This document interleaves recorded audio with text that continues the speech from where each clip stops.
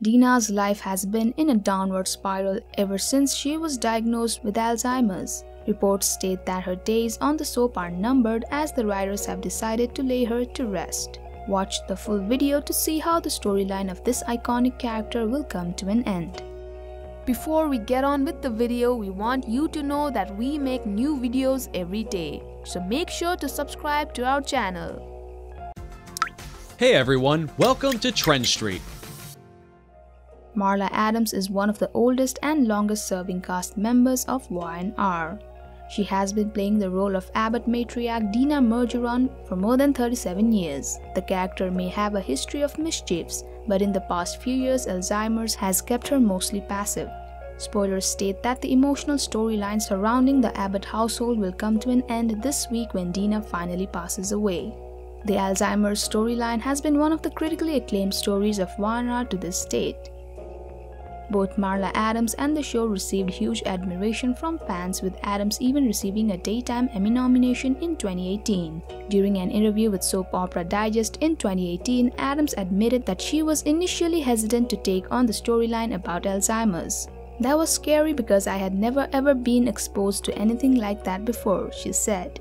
She recalled how in the past her kids hating her had been one of the most important storylines. "Now doing this Alzheimer's thing just blows me away. It's a great comfort that the writing is showing what is truthful," she added. The storyline surrounding Dina's health condition gave Adams a new perspective towards her alter ego, which had not been there during her previous returns to Genoa City. Dina's exit was first hinted at earlier this year. Viewers may remember Tracy and Ashley were preparing to welcome their mom to live her final weeks with them at the Abbott mansion. However, the COVID-19 pandemic slammed production at the Y&R set and the storyline was eventually postponed. Y&R resumed production and returned with fresh episodes on August 10, 2020. Last weekend, Soaps.com confirmed in an article that Dina's final storyline will air in mid-October. Spoilers teased that before that, Dina would have some major stories to cover, which included giving a life lesson to her son Jack Abbott. Jack, who has been spending most of his time with Dina as of late, recently realized that she has been trying to tell him something.